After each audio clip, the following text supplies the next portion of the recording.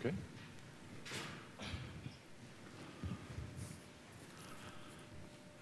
Good afternoon. Those of you who have heard me speak at the end of conferences before may be wondering what the organizers were thinking when they said this would take 20 minutes. But we'll try to keep it down. I realize some of you have trains and planes to catch.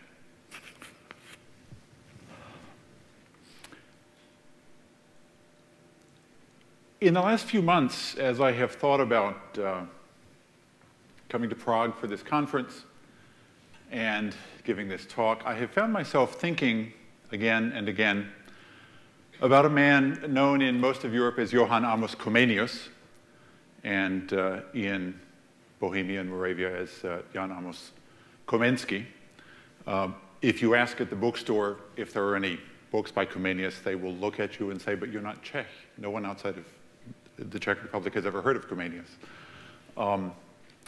So if they're right, I should probably remind you, if you once knew who Comenius was, or tell you if you didn't, who he was. He was an important thinker of the 17th century. He was born in 1592, died in 1670.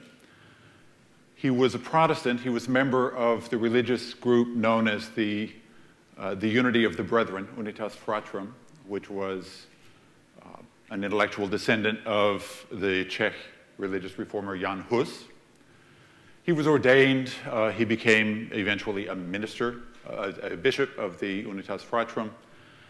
And he spent his life leading that church, mostly, however, in exile, because just about 400 years ago this year, the Habsburgs regained control of Bohemia and Moravia and started a determined effort at the re-Catholicization of the area and the suppression of religious dissent, including these pre-Reformation Protestants who had been a thorn in their sides for a long time.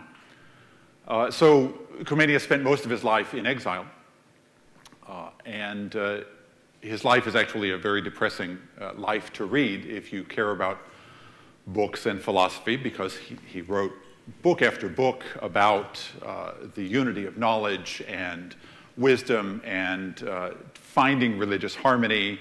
And time after time, he was forced into exile. His village was burnt down. His library was destroyed. There are a number of books that we know he wrote that we don't have the text for because they were burned down in the 30 Years' War.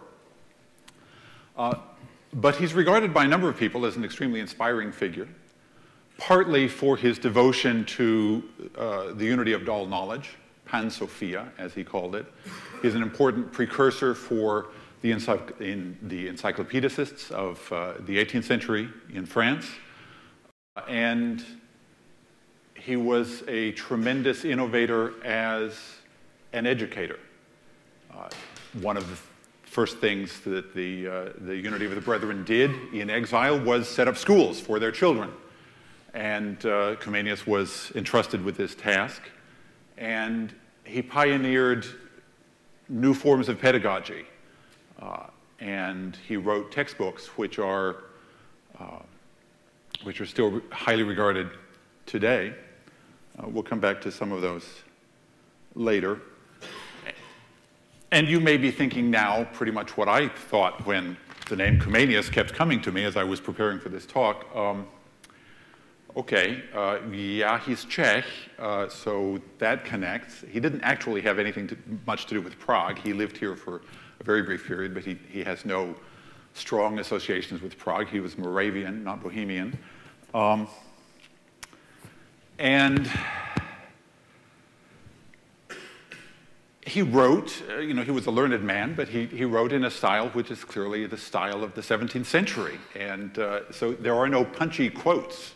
There will be no slides because there are no bumper sticker slogans you can pull out of any of Comenius's work. He grows on you very slowly. It's very difficult for anyone who has actually read much of his work or studied Latin from any of his textbooks not to have a tremendous affection for the man, not to have an admiration for the man, but it's kind of difficult to explain why. You get it through experience, not through explanation. And then it occurred to me, well, perhaps the reason I keep thinking about Comenius is that at a certain level of abstraction, most of the description I've just given you is also what people say about XML. Gosh, it's verbose, and the virtue that those people who have practiced descriptive markup in their own work find in it is kind of difficult to convey in words. It's much easier to explain if you have experienced it. Now, of course, it's also true, perhaps this is another parallel, Comenius's troubles, his exile, his proscription, the burning of his books, and so forth, in a way, all of his problems started with standardization, because the motivation for the changes that led to his exile was to eliminate an unnecessary and harmful variety in religious belief. No rulers of the 17th century really thought it was a good idea to have varieties of religious belief in their domains, so they set out to suppress it. And lots of people will tell you that's what standardization is all about, is making things be the same and eliminating undesirable variation. That is one approach to what I'll call universality. Be all things to all people, make your claim to applicability universal, and along the way benefit from certain network effects, and eliminate all competing points of view in the technical sphere, eliminate all competing technologies. In that sense, for example, HTML has succeeded in hypertext by effectively destroying all other approaches to hypertext. It's one of the reasons that so many people who care a lot about hypertext are so ambivalent about the web. It seems pretty much to have destroyed the possibility for wide adoption of many of the properties of hypertext that they cared about in the first place, certainly sophisticated properties of hypertext. And in that, if you think of that as the implicit aim for any technology, then it's understandable that in talks like the ones we had yesterday morning from Eric van der Vlie, or Anne van Kesteren, or the dual show from Robin Bergeron and Norm Walsh about the XML-HTML cross-fertilization task force, all of those, either all the way through or from time to time, give you the impression or pose the question, if XML has not become universal in its usage, hasn't it failed? Hasn't it failed to achieve its goals? If JSON exists and there are people who prefer to use JSON over using XML, doesn't that mean that XML has failed? And if you believe that the implicit goal of any technology is to eliminate all of its competition, then almost by definition, yes. Of course, by the same definition, JSON has also failed because there are some people who prefer to use XML even though JSON exists. And as long as I'm here, it will continue to be the case.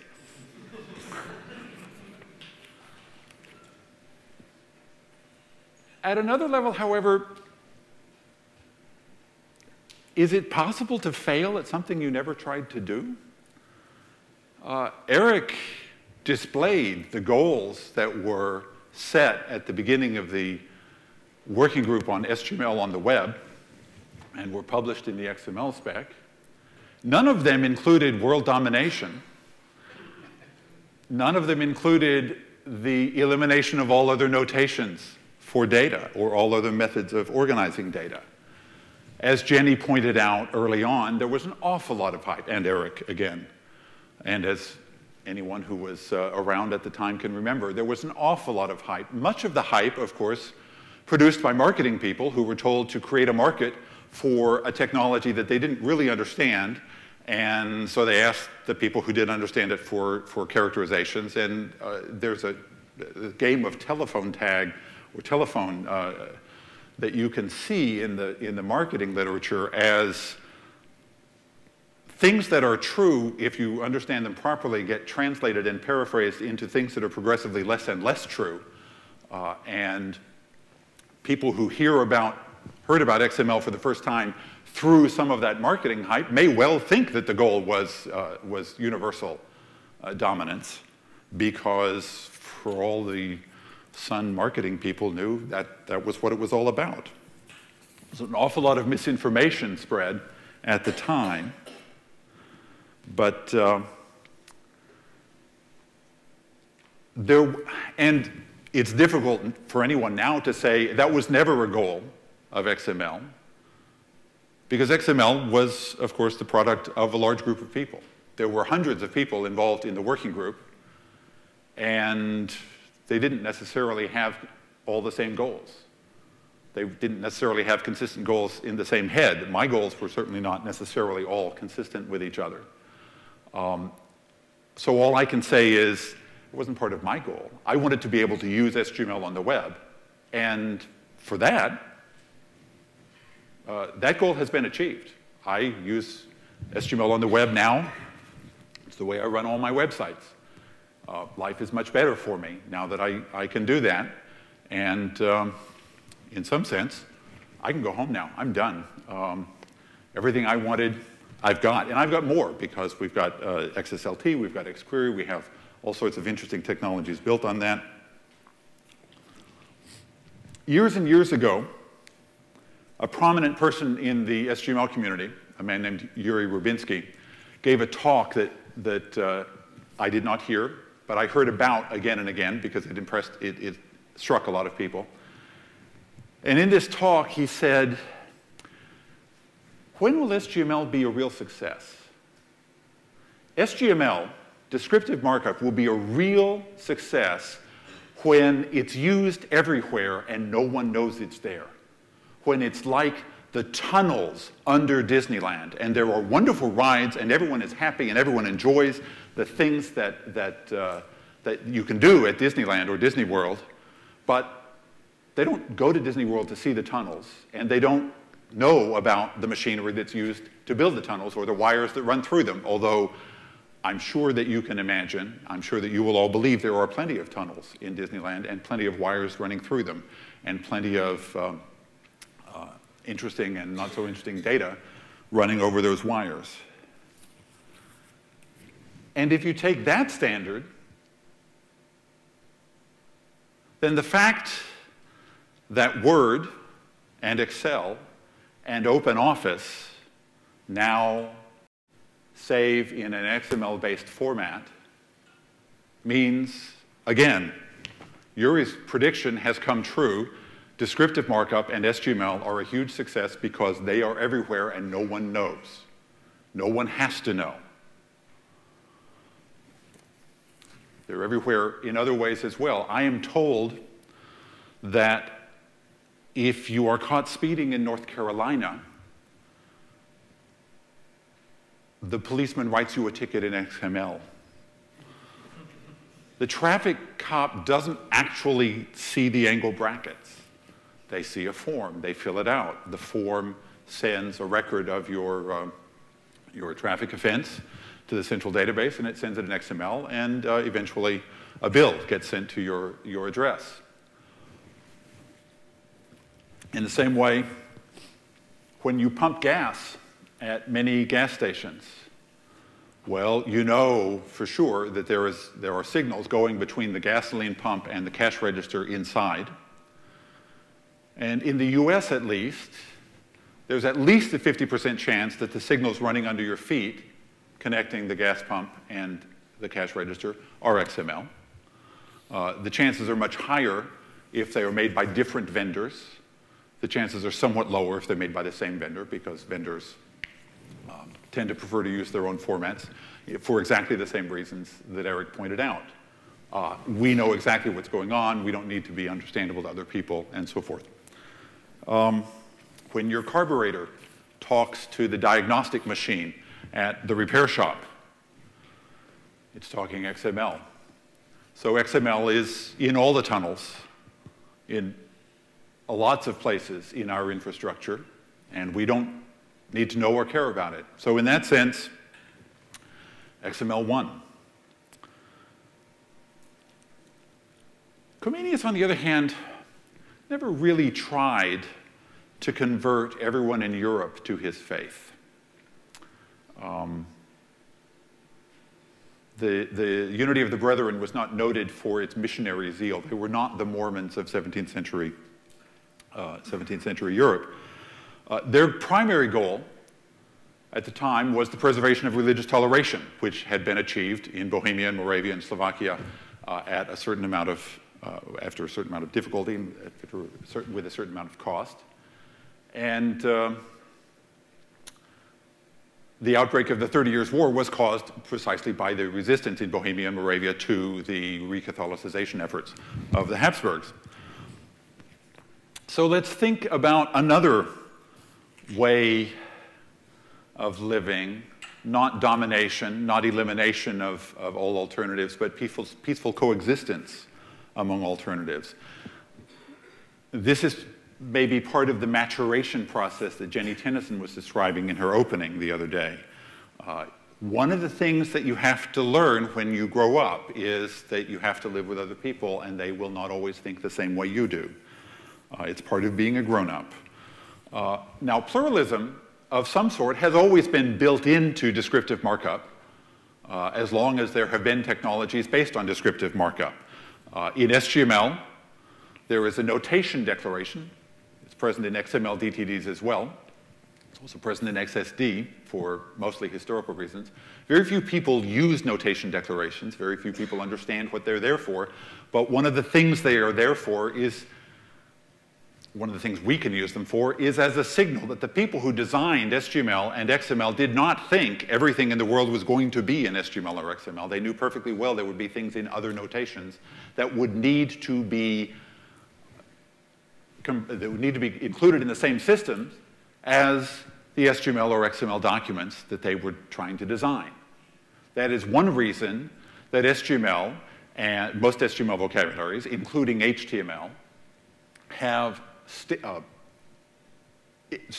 don't store images as part of the document format. It's a huge difference between SGML and XML-based languages and most binary document languages. Word doesn't want to point at an image somewhere else. It wants it as part of this document. Any word processor pretty much feels the same way. But the designers of SGML said, not without reason, there are lots of people interested in image formats, and what we care about most is being able to coexist with them, not prevent new image formats. And it's one of the reasons that multimedia went global in an SGML-based system and not in a proprietary binary format. You get a similar kind of pluralism in one of the fundamental decisions of SGML and XML, which is not to define a standard tag set, but instead to move up a level and define a meta language that allows anyone to define their own tag set. And another reflex of the same pluralism I see in technologies like NVDL that George Bina talked about the other day. There doesn't need to be, there isn't any need for there to be a single validation technology or a single validation language. And if you're going to have more than one, it's convenient to have technologies for managing them. And NVDL is a good example of that. There's another form of universality that we saw a lot of here. Not necessarily, not an attempt to be all things to all people, which is part of what the original hype about XML did wrong, but what you might call an attempt to be all things to at least some people. The attempt to extend existing XML-based tools to handle more cases, to handle a broader range of data, to handle non-XML data. The work on XProc that Wojciech Toman described the other day, JSONic that Jonathan Roby presented on behalf of a cast of several people, if not thousands. Jason Hunter's paper presented by Norm Walsh about Corona and the ability to work with JSON in an XQuery-based system. Stephen Pemberton's report on the efforts in the XForms group to allow XForms to operate on JSON data and to write JSON data back out. All of those are an attempt to allow those who want to work with XML-based technologies to continue to work with that technology and not have to move to other languages or other technologies just because the format of the data that you're working with has changed. Now, there is a danger here. It's precisely the danger that Jenny Tennyson pointed out. All of these are chimeras in the terminology she was using. All of these run the risk of being lipstick on a pig. Maybe she's right. Maybe we should be staying away from those things. But on the whole, I liked all of that work. I'm very happy with all of that work. I don't see any reason for us to avoid doing something in XML just because someone else has found a way to do it in some other form. It is quite true, at least I'll accept it as an abstract principle, that a given technology, when pushed into a new area, might not work in a perfect and beautiful way. But sometimes it does work perfectly fine. Sometimes there's no particular reason to do it in one way or another. There's no particular reason that you have to use Java to parse XML. If you happen to be a COBOL programmer and you happen to be maintaining a large system written exclusively in COBOL, you might want an XML parser in COBOL. There's no reason to avoid building an XML parser in COBOL just because there already exist XML parsers in other languages. Of course, you don't need to write an XML parser for COBOL because long since part of most COBOL distributions, or so I'm told. Why, after all, should those guys in the other notation have all the fun? Let's have some of the fun in our own notation.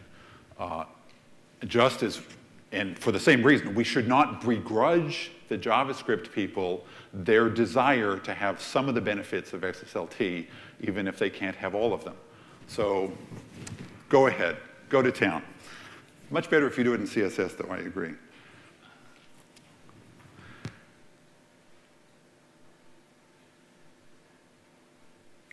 The part of pluralism, of course, is living peaceably with your neighbors, coexisting, interacting constructively with your environment. As Eric enjoined us yesterday morning, forget the old battles, let bygones be bygones, move on. And Alain Couturier's method of compiling XQuery into JavaScript seems to me a good example of that approach. It would be nice if browser vendors built XQuery into the browser, just as it would be nice if they built XSLT2 into the browser. But if they won't, and they say the only thing we want to have in the browser is JavaScript, then by all means, let's compile to JavaScript so that those who want to work at a certain level of abstraction with a certain data model can do so. If you want to work with XSLT2 in the browser, you can do that too, as long as people like Michael Kay are around to build Saxon CE. Now, of course, living, interacting, cooperating with other people and other technologies teaches you sometimes things that you'd like to have a little different in the technologies you use. It's a little bit like living in a house and discovering after a while that it's kind of small. You need a bigger house. There are two things, or at least there are three things you can do. You can tear down the house, lay new foundations, and build a new house. You can take the current house down and rebuild on the same foundations, if you like the current shape, or you can add on. And quite often, the best thing to do, and almost always the lowest cost thing to do, is to keep the existing house and add on to it.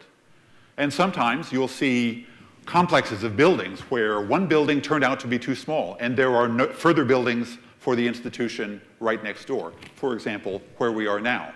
This is not the first building of the Prague School of Economics. It's the second or the third. Fourth, there we go. This is, the new building is presumably the second one built. This is not the new building, this is the fourth building.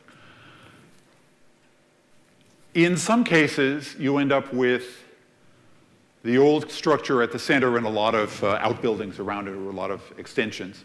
In some cases, you end up with what was originally the main building, or the only building, is now the east wing, is one wing of a multi-wing building. All of those are possible. You get a lot of mileage by not ripping up those old foundations. And in the same way, I think if you really need to have prescribed methods of error recovery, it makes sense to do it as a separate add-on spec, not as a spec that changes the fundamental rules that have been built into XML and that have now been built into a lot of people's heads over the last however many years it's been. Perhaps the main reason to think about someone like Comenius is that thinking about his life forces us to face the question, what counts as success? What counts as failure? To the extent that Comenius had an overarching intellectual goal, it was to demonstrate the unity of all knowledge.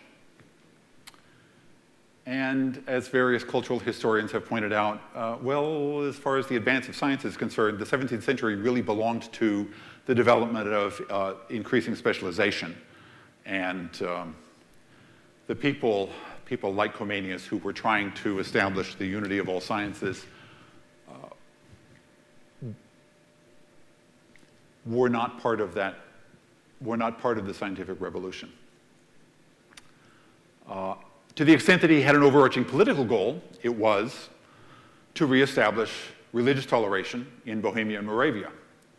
And in that, too, he failed. He was, as I said, the bishop of the Unity of the Brethren. He was the last bishop of the Unity of the Brethren, because after the Treaty of Westphalia, it became clear that they could never come back from exile. And so he instructed the congregations of the movement to join the Lutheran or Calvinist churches if they could. Religious freedom was established in most parts of Europe by the Treaty of Westphalia, but not in the Habsburg lands.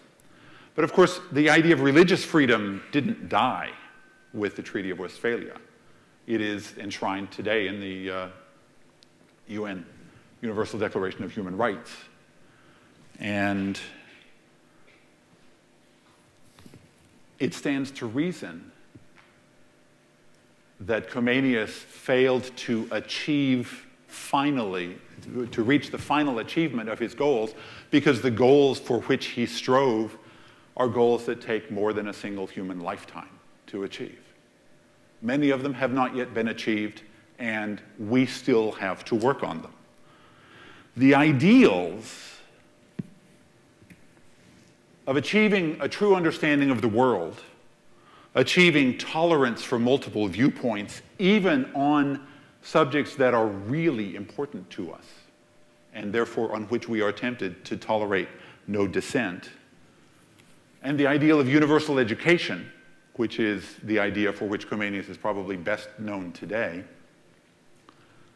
are as important now as they were 400 years ago. Now, what we do is not necessarily quite on the same plane, but it seems related to me. We are interested in building technologies that allow us and allow our users to say what is important about the information that they are managing, to do what they want to do with that information. If in our lifetimes we can contribute to that goal, we will have contributed to the goals of a better understanding of the world and better toleration for multiple viewpoints. How do we make that happen? Well, among other things, we squabble with each other, we argue with each other, we blow each other's minds out by demonstrations of higher order functions. I've learned not to sit close to other people when John Snelson talks because the shrapnel from exploding heads can get dangerous. We make jokes for each other. We make jokes about DocBook and about JavaScript, and we spur each other to improvements of our technology. Since I want to live in a world that has moved a little bit closer to those goals, I thank you for being here and arguing with each other so productively for the last 2 days. Thank you very much.